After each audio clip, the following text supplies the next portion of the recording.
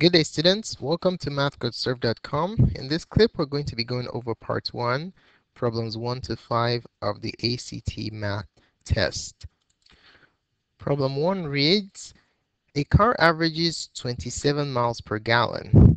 If gas costs $4.04 per gallon, which of the following is closest to how much the gas would cost for this car to travel 2,727 typical miles? Now, one thing you want to note when converting units is that you want to ensure that it's set up in such a way that identical units cancel out. Okay. Now, these are the steps we're going to use to solve this problem. First of all, we're going to find the unit cost by converting units. We have a lot of units here. We have miles per gallon, we have per gallon, and then we have miles here. So we're going to find the unit cost. And then after that, we're going to find the total cost using this formula down here, the total cost formula, which is the unit price times quantity. Okay, so let's start off by finding the unit price. So part 1, let's find the unit price. Now, what is unit price? Unit price is basically the dollar per mile cost. How much does it cost per mile? So when I talk about unit price, I'm talking about dollar per mile. Now, why do we want to find the unit price? Because if we know how many dollars it costs for a mile, we can simply multiply it by the total number of miles, which is the quantity, to find the total cost. Okay? All right, so let's go ahead and find that out first. So unit price equals, now we know that it's $4 per gallon. Okay, so that's $4.04 per gallon. So for every $4.04 for every 1 gallon. Okay, so for 1 gallon. Now what I want is how many dollars per mile. So I'm going to be multiplying this by making use of the fuel consumption number of this car. This car averages 27 miles per gallon. So for every gallon, you cover 27 miles. Okay? So now I can either put 27. Let me change the color here. I can either put 27 miles for 1 gallon, or I can put 1 gallon for 27 miles. So the question is, which of these can help me convert this measure to dollars per mile? The one that enables me to cancel out gallons. So if gallon is a denominator unit on this ratio right here, then gallon must be a numerator unit on the ratio I select to use to convert this to dollars per mile. Okay, so we're going to be using this second option right here. So we have, take a look at this setup. We have 1 gallon. For every 1 gallon, how many miles does the car cover? The car covers 27 miles. So why are we using this ratio again as opposed to the first one? It's because, examine this, the gallons cancel out and you're left with dollars per mile. That is the unit price that we're looking for. Okay, so the unit price is 4.04 divided by 27 dollars per mile. Okay, dollars per mile.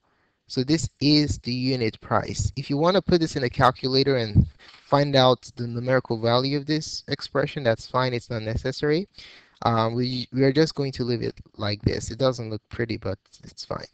Okay, so now we're done with the first part, which is finding the unit cost. Now we're going to find the total cost by making use of this formula right here. Okay, so number 2, want to find the total cost.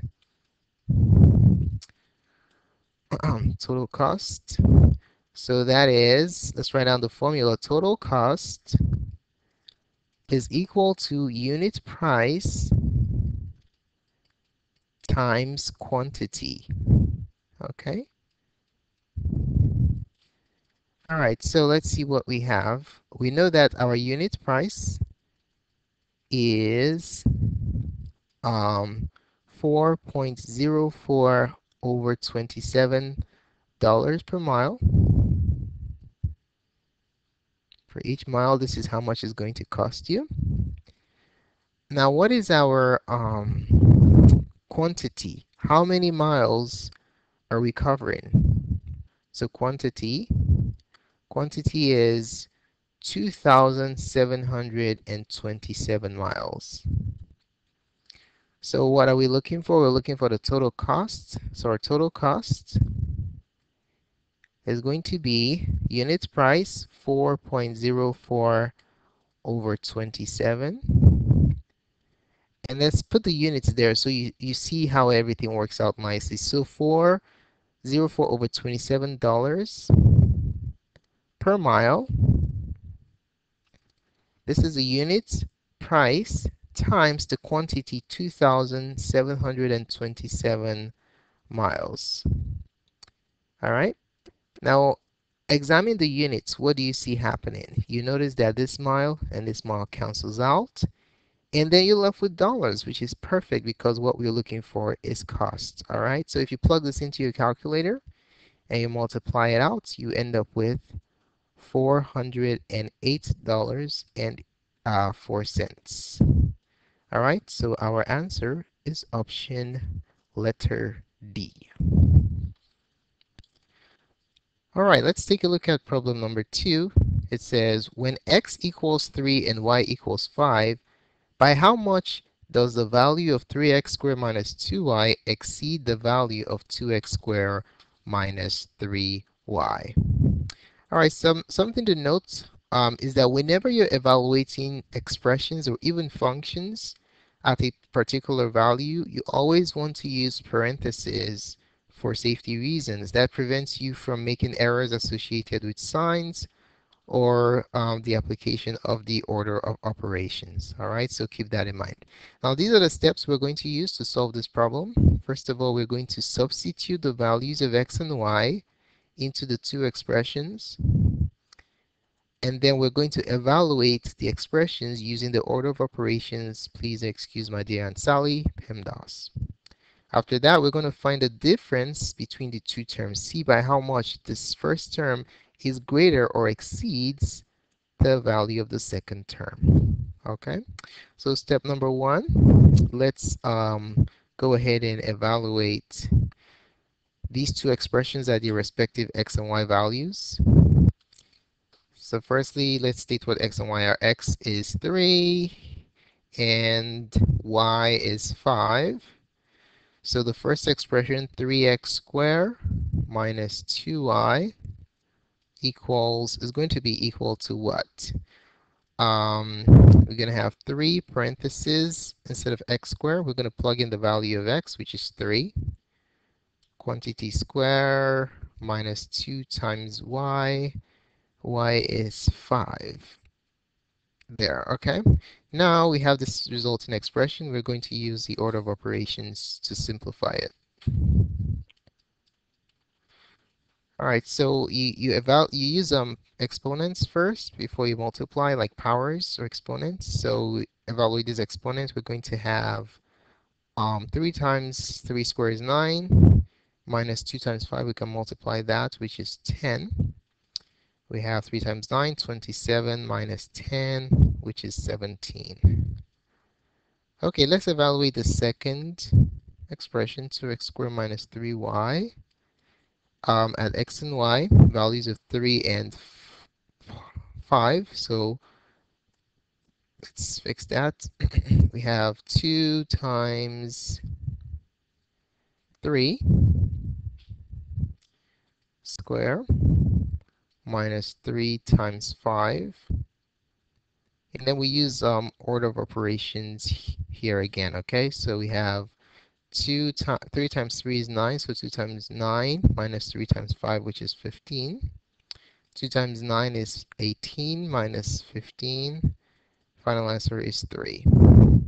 All right, so by how much does the first our value exceed the second, we just simply find the difference. That's step 2.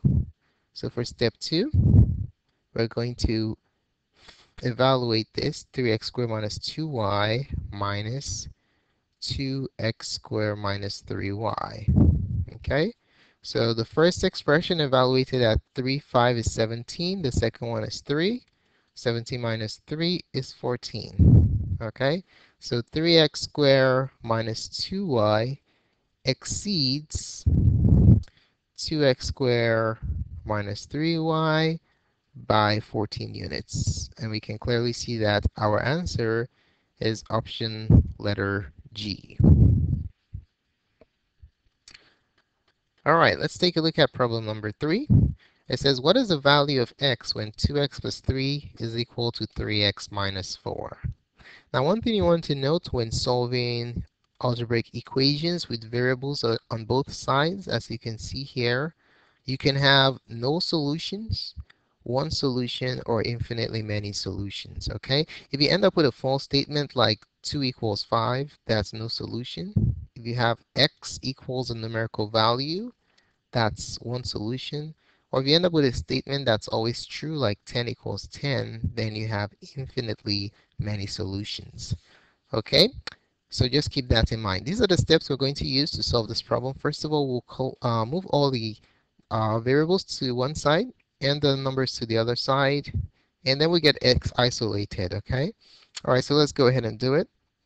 So we have 2x plus 3 is equal to 3x minus 4.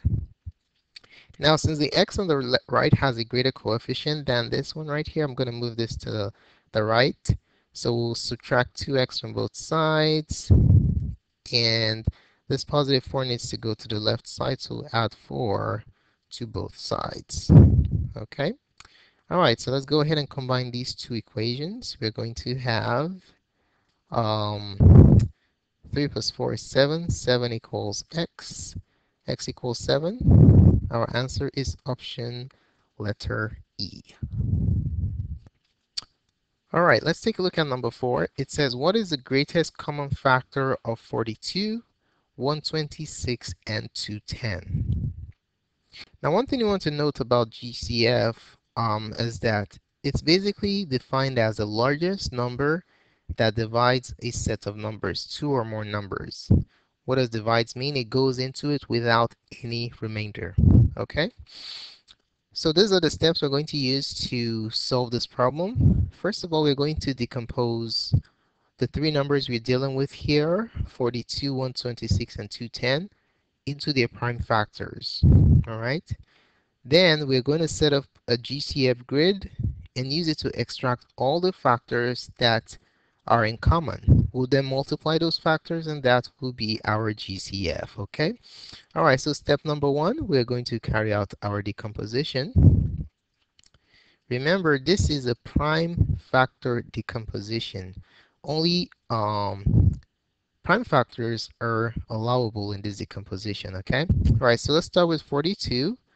What is the first prime number that goes into 42? The smallest one, 2. 2 goes into 42 21 times. And then 3 goes into 21 7 times. All right, so these are the prime factors of 42. So 42 is 2 times 3 times 7. This is called the prime factor decomposition of 42. That's the factor tree method. All right, 126 is even, so we know 2 goes into it for sure. 2 goes into 126 63 times. Now 63, if you add the 2 digits, you get 9. Since 3 goes into the 9, that guarantees that 3 goes into 63. So 3 goes into 63, 21 times. 21, we know that 3 goes into there. 7 times also. So the prime factor decomposition of 126 is 2 times 3 times 3 times 7. Okay? Now let's look at the last number, 210. Let's decompose this. It's even, so we can factor out 2. 2 goes into 210 105 times. Just 3 go here. 1 plus 0 plus 5 is 6. Does 3 go into 6? It does, so 3 goes into 105.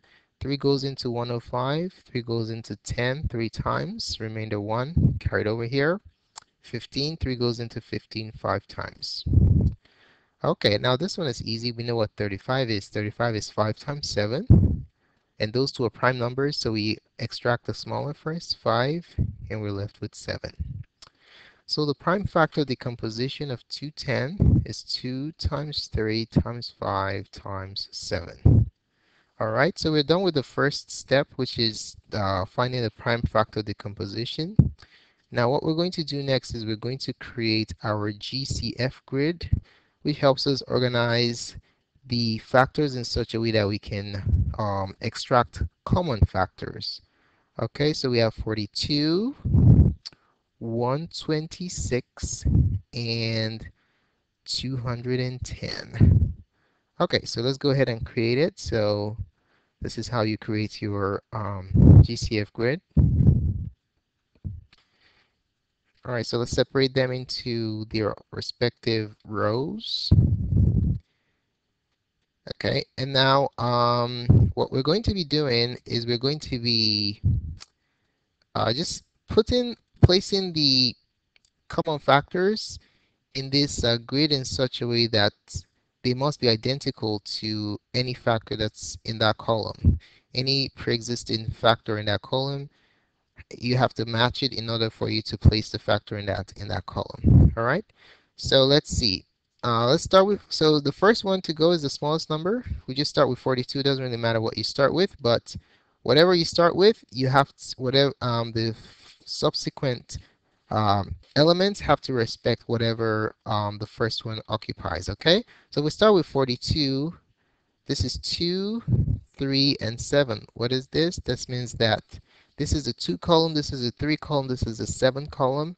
Only 2's can be placed in this column, only 3's here, and only 7's here. If you have a factor that does not match any of these two, that number must be placed in its new column. Okay? So that's how the GCF grid works. All right, so let's take a look at 126. 126 is 2 times 3 times 3 times 7. So can we put a 2 here? Absolutely, since it matches. Can we put a 3 here? Yes. We have another 3. We don't have any space for it, so we have to create a new column for our 3. And then we have a 7, so we place a 7 here. Okay, only identical numbers can be in the same column. All right, and then 210 is 2 times 3 times 5 times 7, so we have 2 times 3.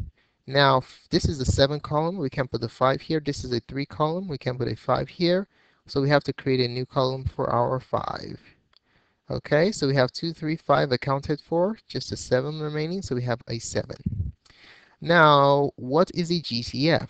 The GCF are columns that are fully populated, columns that have a number from each of these numbers. Can you see what the common factors are? 2 is definitely a common factor because you have 2 as a factor of all 3. Another 3 is a common factor because 3 is a factor of all 3. And then 7. You see, so that's the GCF right there, the rows where you have numbers for every single number. Okay, so we extracted 2 times 3 times 7. That is a GCF. Okay, so the greatest common factor, you just simply multiply these common factors, 2 times 3 times 7, which is 42. Our answer is option number letter K. All right, let's take a look at problem 5. It reads, sales for a business were $3 million more than the second year than the first. And sales for the third year were double the sales for the second year. If sales for the third year were $38 million, what were sales in millions of dollars for the first year? One thing you want to note when working on problems where measures are defined in terms of unknown measures, you always want to assign a variable to the base or foundational measure. okay? And then use that to define the other measures that you have. So in this case, we have the second year being $3 million more than the first. What is the first year? We don't even know it, right? And then the third year has doubled the second. So the base measure is unknown. So in order to be able to create an algebraic equation, we have to assign a variable to the base measure, and then the other measures that are dependent on it can be created using that foundational definition. All right. So in this problem, these are the steps we're going to use. We're going to assign a variable to the base quantity. In this case, it's the first year, since every other year is dependent on it, directly or indirectly. We're then going to set up an equation that relates the known and unknown quantities, basically translating these expressions into algebraic form. And then lastly, we're going to solve our resulting equation for the variable and use it to determine the desired quantity. All right. So step one, we're going to declare our variable. So since the base one, everything is dependent on the first year, we're going to say let's call it x. Okay, so let x be the sales for the first year. Of course, it's in millions, but that doesn't really matter here for the first year. All right. So what does that mean? Well, now we can start to build our algebraic expressions because we have a foundation. If we don't have a foundation, then we don't have anything to build off of, okay? All right, so now we're going to deal with the setup. Now to set it up, we're going to start from the base, the foundation, which is the first year. The first year, um, the sales was what? It was X millions, right? How about the second year?